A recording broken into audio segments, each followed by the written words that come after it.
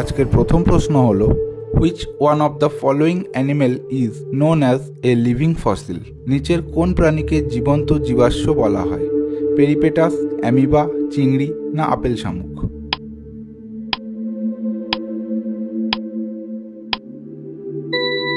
Answer হবে option A, peripatus. দেখুন, জীবাশ্ম হলো সেই সমস্ত জীব যাদের স্কেলিটন পাথরের মধ্যে চাপা পড়ে গিয়েছিল এবং আমরা সেই পাথরের গায়ের ছাপ দেখে তাদের আইডেন্টিফাই করতে পারি। এখন জীবন্ত জীবাশ্ম হলো সেই সমস্ত জীব যারা সেই সময়কার, অর্থাৎ এদের মধ্যে সেই রকম কোনো বিবর্তন ঘটেনি। কেবলমাত্র পেরিপেটাসই নয়, আরও বিভিন্ন জীব যেমন গিঙ্কো বাইলোবা, হর্সশু ক্র্যাবস ইত্যাদিও জীবন্ত জীবাশ্মর গুরুত্বপূর্ণ উদাহরণ এবং পরীক্ষার জন্য অত্যন্ত গুরুত্বপূর্ণ। এরপর চলে আসবো next question. The radio active element used in heart pacemaker is? হৃৎপিণ্ডের পেসমেকারে যে তেজস্ক্রিয় ধাতু ব্যবহার করা হয় তা হল ইউরেনিয়াম, প্লুটোনিয়াম, রেডিয়াম না ডয়টোরিয়াম?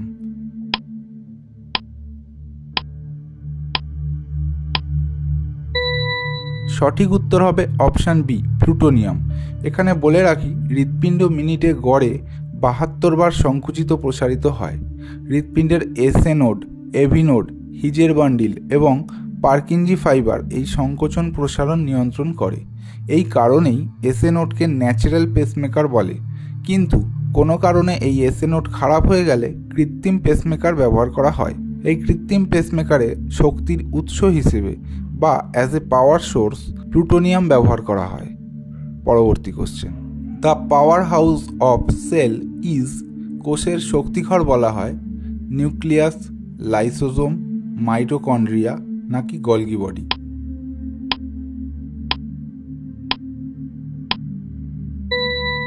এই প্রশ্নের সঠিক উত্তর হবে অপশান সি, মাইটোকন্ড্রিয়া। মাইটোকন্ড্রিয়া হলো পর্দাঘেরা কোষীয় অঙ্গাণু এবং এর প্রধান কাজ হলো এটিপি প্রোডাকশন।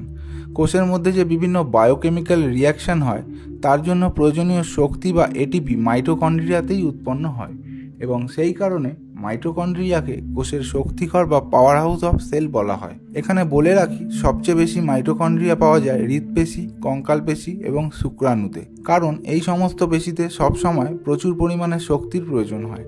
এমনকি মাইটোকন্ড্রিয়াতে ডিএনএ পাওয়া যায়, একে এমটি ডিএনএ বা মাইটোকন্ড্রিয়াল ডিএনএ বলে। এটা অত্যন্ত ইম্পর্টেন্ট ফ্যাক্ট যে কোষের নিউক্লিয়াস ছাড়া কেবলমাত্র মাইটোকন্ড্রিয়াতেই ডিএনএ পাওয়া যায়। এছাড়াও বাকি অপশানগুলি সম্পর্কেও বলে রাখি। প্রথমে লাইসোজোম। লাইসোজোম ও পর্দাঘেরা কোষীয় অঙ্গাণু। এটি একটি থলির মতো অঙ্গাণু যাতে ডাইজেস্টিভ এনজাইম ভরা থাকে। এই ডাইজেস্টিভ এনজাইম কার্বোহাইড্রেট, প্রোটিন, ফ্যাটের পাচনে সাহায্য করে। কোষ আঘাত পেলে বা অসুস্থ হলে লাইসোজোম ফেটে যায় এবং কোষ নষ্ট হয়ে যায়। সেই কারণেই লাইসোজোমকে আত্মঘাতী থলি বা সুইসাইডিয়াল ব্যাগ বলা হয়। এবার নিউক্লিয়াস। এটিও পর্দাঘেরা কোষীয় অঙ্গাণু এবং মোস্ট ইম্পর্টেন্টলি এখানেই ক্রোমোজোম পাওয়া যায়। ডিএনএ রেপ্লিকেশন এবং ডিএনএ ট্রান্সক্রিপশন এখানেই ঘটে। যেহেতু নিউক্লিয়াসের মধ্যে ডিএনএ থাকে এবং জিন থাকে, তাই নিউক্লিয়াসকে কোষের নিয়ন্ত্রক বা কন্ট্রোলার অফ সেলও বলা হয়। আর বাকি থাকলো গলগি বডি। এটিও পর্দাঘেরা কোষীয় অঙ্গাণু। এর প্রধান কাজ হলো প্রোটিন এবং লিপিডের ডিস্ট্রিবিউশনে সাহায্য করা। এরপর পরবর্তী question. Amounts of oxygen normally carried out by 100 ml of pure human blood.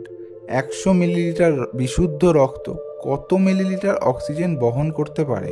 40 millilitre, 10 millilitre, 20 millilitre এবং 30 মিলিলিটার?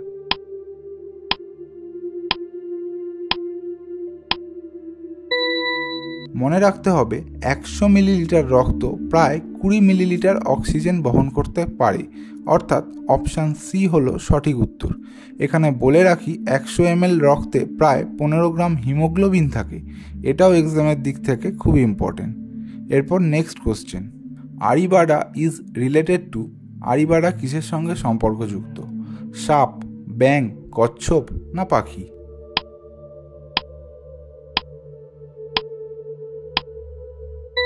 সঠিক উত্তর হবে অপশান সি, কচ্ছপ বা টার্টেল। অলিভ রিডলি টার্টেল নামে এক বিশেষ ধরনের কচ্ছপের মাস নেস্টিং প্রসেসকে আরিবাডা বলে। অলিভ রিডলি টার্টল ভারত মহাসাগর, প্রশান্ত মহাসাগর এবং আটলান্টিক মহাসাগরের উষ্ণ জলে পাওয়া যায়। ভারতের উড়িষ্যার গহিরমাথা মেরিন স্যাংচুয়ারি এবং অন্ধ্রপ্রদেশে এই ধরনের কচ্ছপ পাওয়া যায়। এদের গায়ের রং অলিভ কালারের হয়। এরপর পরবর্তী কোশ্চেন, মানুষের ডিম্বাণুর ক্রোমোজোম সংখ্যা কত? What is the chromosome number in human ovum? 36, 46, 48 নাকি কোনোটাই নয়?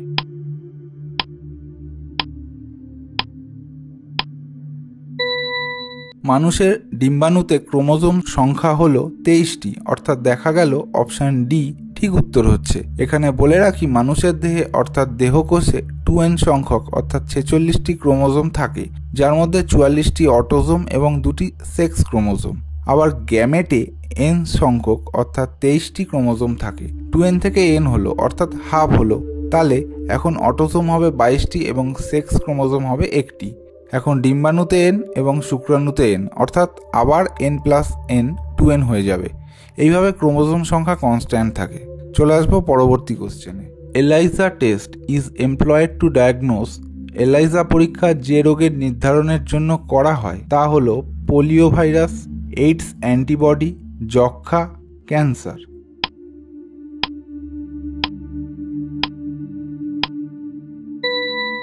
এক্ষেত্রে সঠিক উত্তর হবে এইডস ভাইরাস। এলাইজা কথার ফুল ফর্ম হলো এনজাইম লিঙ্কড ইমিউনোসরবেন্ট অ্যাসে। এই পরীক্ষায় অ্যান্টিজেন দ্বারা অ্যান্টিবডি এবং অ্যান্টিবডির সাহায্যে অ্যান্টিজেন ডিটেক্ট করা যায়। শুধুমাত্র এইডসই নয়, এই পদ্ধতিতে ডেঙ্গু, হ্যাপাটাইটিস এবং আরও অনেক বিভিন্ন রোগের নির্ধারণ করা হয়। এইডস রোগের কারণ হলো এইচআইভি ভাইরাস। এইচআইভি হলো একটি আরএনএ ভাইরাস এবং এইডস হলো একটি এসটিডি অর্থাৎ সেক্সুয়ালি ট্রান্সমিটেড ডিজিজ। পোলিও এবং এইডস ভাইরাস ঘটিত হলেও যক্ষ্মা কিন্তু ব্যাকটেরিয়া ঘটিত রোগ।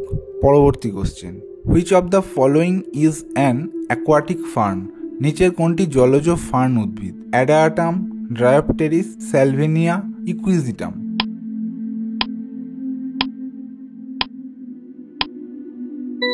সমস্ত অপশানের মধ্যে কেবলমাত্র স্যালভিনিয়া জলে জন্মায়, বাকি সবই স্থলে জন্মায়, অর্থাৎ অপশান সি হলো সঠিক। এখন স্যালভিনিয়া হলো একটি জলজ ফার্ন। এটি টেরিডোফাইটা, এদের ভাস্কুলার সিস্টেম থাকে অর্থাৎ জাইলেম ফ্লোয়েম থাকে। চলে যাব পরবর্তী প্রশ্নে। সি হর্স হলো স্তন্যপায়ী উদ্ভিদ, মৎস্য নাকি কোনোটাই নয়?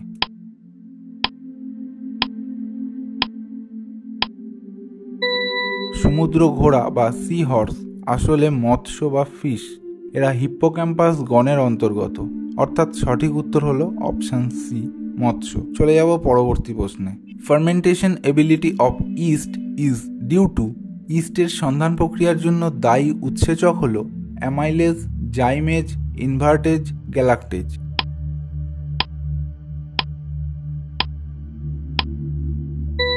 অপশান বি, জাইমেজ হলো এর সঠিক উত্তর। ইস্টের সন্ধান প্রক্রিয়ার জন্য দায়ী উৎসেচক হলো জাইমেজ। ইস্ট সন্ধান প্রক্রিয়ায় সুগারকে কার্বন ডাই অক্সাইড এবং অ্যালকোহলে কনভার্ট করে। বাকি অপশানগুলির মধ্যে অ্যামাইলেজ কার্বোহাইড্রেট পরিপাকে সাহায্য করে, ইনভার্টেজ সুক্রোজকে গ্লুকোজ এবং ফ্রুক্টোজে ভেঙে দেয় এবং গ্যালাক্টোজ এক ধরনের মনোস্যাকারাইড। চলে যাব পরের প্রশ্নে।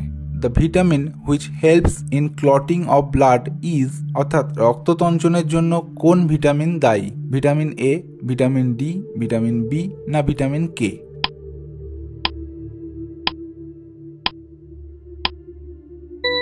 অ্যান্সার হলো অপশান ডি।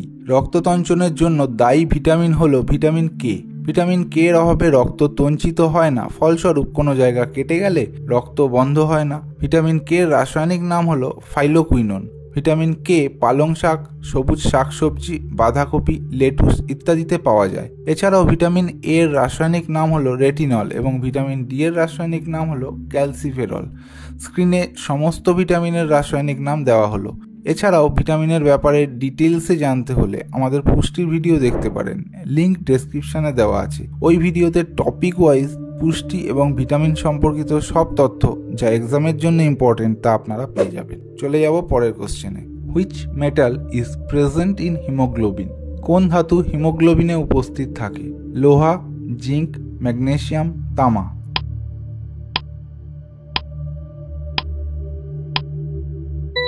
অপশান এ হলো সঠিক উত্তর। হিমোগ্লোবিনে আয়রন বা লোহা উপস্থিত থাকে। আসলে হিমোগ্লোবিন হিম নামক প্রস্থেটিক গ্রুপ এবং গ্লোবিন প্রোটিন দিয়ে গঠিত, যার মধ্যে হিমে আয়রন থাকে আমরা সবাই জানি লোহিত রক্তকণিকার মধ্যে হিমোগ্লোবিন থাকে এবং হিমোগ্লোবিনের প্রধান কাজ হলো অক্সিজেন এবং কার্বন ডাই অক্সাইড পরিবহন। চলে যাব পরবর্তী প্রশ্নে। দ্য লিডার অফ নর্মদা বাঁচাও আন্দোলন ইজ, নর্মদা বাঁচাও আন্দোলনের নেতা কে ছিলেন? আন্না হাজারে, মেধা পাটেকার, রামদেব নাকি বিনায়ক সেন?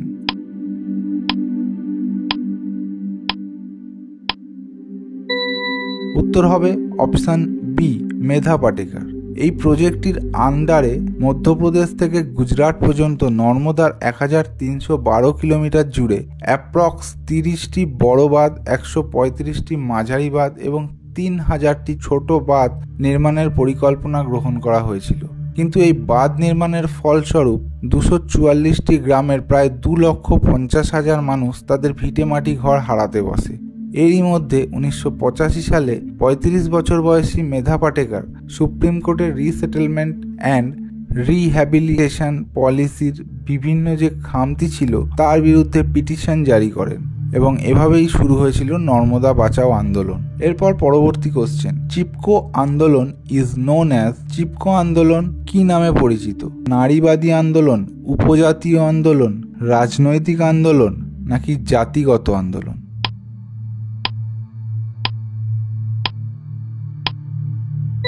চিপকো আন্দোলন আসলে একটি নারীবাদী আন্দোলন। এটা একটা খুবই কমন কোশ্চেন। 1973 সালে উত্তরাখণ্ডের গাড়োয়াল অঞ্চলে সুন্দরলাল বহুগুণার নেতৃত্বে এই আন্দোলন হয়েছিল। এই আন্দোলনে মেয়েরা গাছকে জড়িয়ে ধরে গাছকে রক্ষা করেছিল, তাই এটি একটি নারীবাদী আন্দোলন। এর কোনো রাজনৈতিক, জাতিগত বা উপজাতীয় আন্দোলন নয়, অর্থাৎ অপশান এ হলো সঠিক উত্তর। চলে যাব পরবর্তী প্রশ্নে। The Namami Gange programme is associated with, Namami Gange programme কার সঙ্গে যুক্ত? গঙ্গার পুজো, গঙ্গা থেকে খাল সেচ, গঙ্গার সাথে নদীর সংযোগ নাকি গঙ্গা নদীর জলকে পরিষ্কার করা?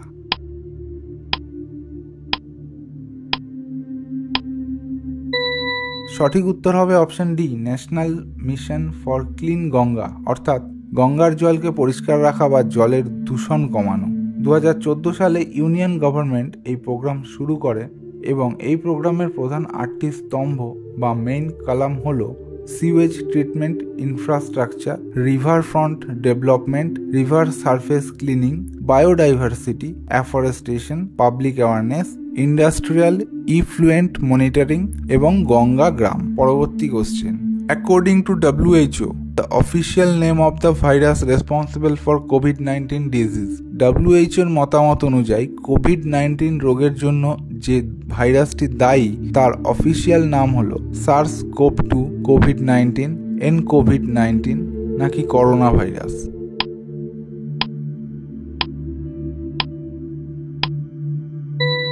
কোভিড-19 রোগের জন্য দায়ী ভাইরাসের অফিসিয়াল নাম হলো SARS-CoV-2। অপশান এ হলো সঠিক উত্তর। সার্স কথার ফুল ফর্ম হলো সিভিয়ার অ্যাকিউট রেসপিরেটরি সিনড্রোম।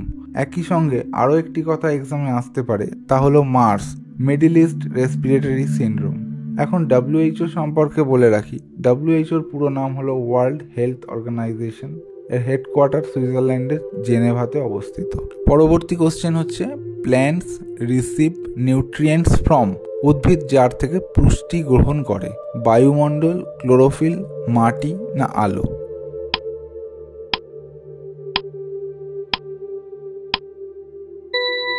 এটা একদমই সোজা এবং সরাসরি কোশ্চেন। অ্যান্সার হবে অপশন সি, মাটি। উদ্ভিদ মাটি থেকেই পুষ্টি সংগ্রহ করে। পুষ্টির মধ্যে দুটি প্রধান ভাগ হলো মাইক্রোনিউট্রিয়েন্টস এবং ম্যাক্রোনিউট্রিয়েন্টস। প্রধান মাইক্রোনিউট্রিয়েন্টস হলো boron, zinc, manganese, iron, copper, molybdenum এবং ক্লোরিন। আর প্রধান ম্যাক্রোনিউট্রিয়েন্টস হলো nitrogen, phosphorus, potash, calcium, sulphur এবং ম্যাগনেসিয়াম। চলে যাব পরবর্তী প্রশ্নে। The greenhouse gas that is a product of the contribution of fossil fuel is, জীবাশ্ম জ্বালানির দহনের ফলে নিচের কোন গ্রিনহাউস গ্যাস উৎপন্ন হয়? Carbon die oxide, methane, ozone নাকি নাইট্রাস অক্সাইড?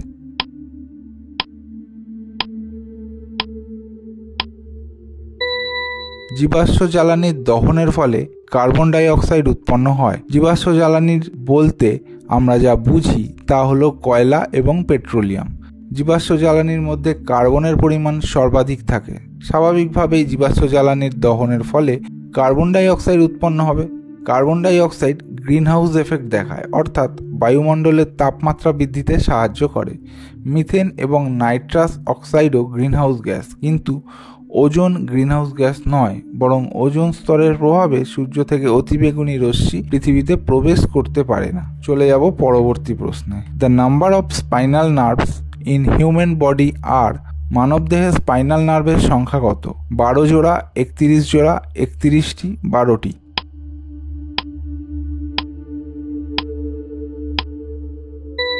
মানবদেহে স্পাইনাল নার্ভের সংখ্যা হলো 31 জোড়া, অর্থাৎ অপশান বি হলো সঠিক উত্তর। মানবদেহের নার্ভের সংখ্যা আমরা সব সময় জোড়ায় মনে রাখবো, কারণ মানুষের দেহ দ্বিপ্রতিসম, অর্থাৎ একটি শরীরের ডান দিক তো আরেকটা শরীরের বাঁ দিক অপারেট করে। সো যে কটাই হবে জোড়ায় হবে। মানুষের স্পাইনাল নার্ভ 31 জোড়া এবং ক্রেনিয়াল নার্ভ 12 জোড়া। এই 31 জোড়া স্পাইনাল নার্ভের মধ্যে সার্ভাইকাল নার্ভ 8 জোড়া, থোরাসিক নার্ভ 12 জোড়া, লাম্বার নার্ভ 5 জোড়া এবং কক্সিজিয়াল নার্ভ 1 জোড়া, মোট 31 জোড়া। Next question. ECG records, ECG দ্বারা রেকর্ড করা হয় হৃদস্পন্দনের হার, বিভব পার্থক্য, ভেন্ট্রিকুলার ঘনত্ব নাকি পাম্প করা রক্তের পরিমাণ?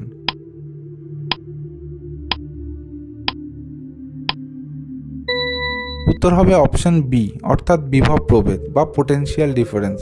ইসিজি কথার পুরো অর্থ হলো ইলেকট্রোকার্ডিওগ্রাম। সাধারণত ইসিজির সাহায্যে হার্টের কোনো সমস্যার ডায়াগনোসিস করা হয় বা মনিটর করা হয়। পরবর্তী প্রশ্ন। বায়োগ্যাস কনসিস্ট অফ, বায়োগ্যাস কি নিয়ে গঠিত হয়? Carbon monoxide, methane, hydrogen, carbon die oxide, methane, hydrogen, carbon monoxide, ethane, hydrogen নাকি carbon die oxide, ethane, hydrogen?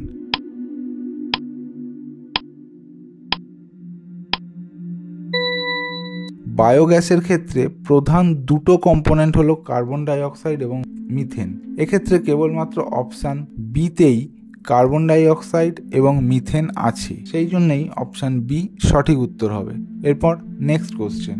If persons addicted to alcohol the liver Gates damaged because it, মাদকাসক্ত ব্যক্তির যকৃৎ বিকল হয়ে যাওয়ার কারণ অ্যালকোহলের বিষমুক্তকরণ, গ্লাইকনের অধিক সঞ্চয়, বেশি পিত্ত নিঃসরণ করা নাকি অতিরিক্ত চর্বি জমে যাওয়া?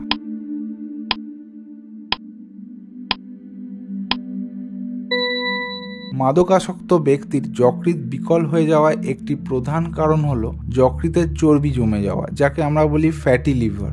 ফ্যাটি লিভার ডিজিজকে দুই ভাগে ভাগ করা যায়, alcohol related fatty liver disease এবং non alcoholic fatty liver disease বা NAFLD। মানবদেহে যকৃতের গুরুত্বপূর্ণ ভূমিকা আছে। যকৃৎ রক্তকে ফিল্টার করে, যকৃৎ পাচনে বা ডাইজেশনে সাহায্য করে, যকৃৎ প্রোটিনও সংশ্লেষ করতে পারে। চলে যাব পরের question. আপিক্য movement associated with nature conservation was led by, আপিক্য আন্দোলনের নেতৃত্ব কে দিয়েছিল? সরলাবেন আহমেদাবাদ, মীরাবেন রাজকোট, পাণ্ডুরাও হেগড়ে সিরসি নাকি সুন্দরলাল বহুগুণা কাশ্মীর?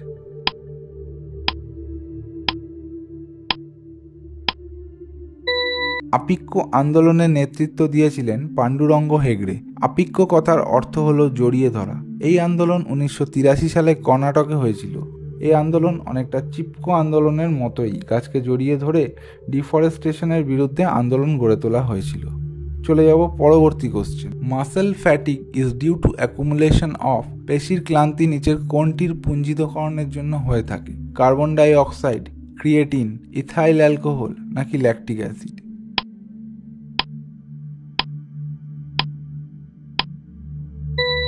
পেশির ক্লান্তি বা মাসেল ফ্যাটিগের প্রধান কারণ হলো ল্যাকটিক অ্যাসিড।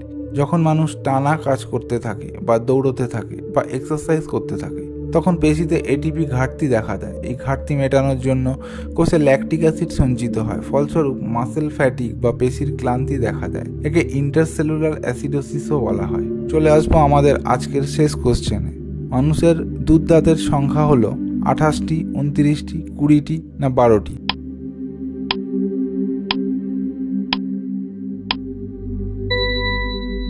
মানুষের দেহে 20টি দুধে দাঁত বা মিল্ক টিথ থাকে। এগুলি অ্যাকচুয়ালি প্রাইমারি টিথ, যেগুলি বাচ্চাদের মাড়ির নিচে থাকে। এই দাঁতগুলি 6 থেকে 10 বছরের মধ্যে পড়ে যায় এবং নতুন দাঁত গজায়। এমনিতে অ্যাডাল্ট মানুষের টোটাল 32টা দাঁত থাকে, যার মধ্যে 8টি ইনসিজার, 4টি ক্যানাইন, 8টি প্রিমোলার এবং 12টি মোলার। আজকের ভিডিও এই পর্যন্তই। আবার দেখা হবে নতুন আরেকটি ভিডিওতে। ভিডিও সংক্রান্ত কোনো প্রশ্ন বা সাজেশন থাকলে কমেন্ট করে জানাবেন। I just wanna stay bad, stay mad, chip on my shoulder cause they treat me like an outcast. I ain't gonna take that, stay back, I'll be swinging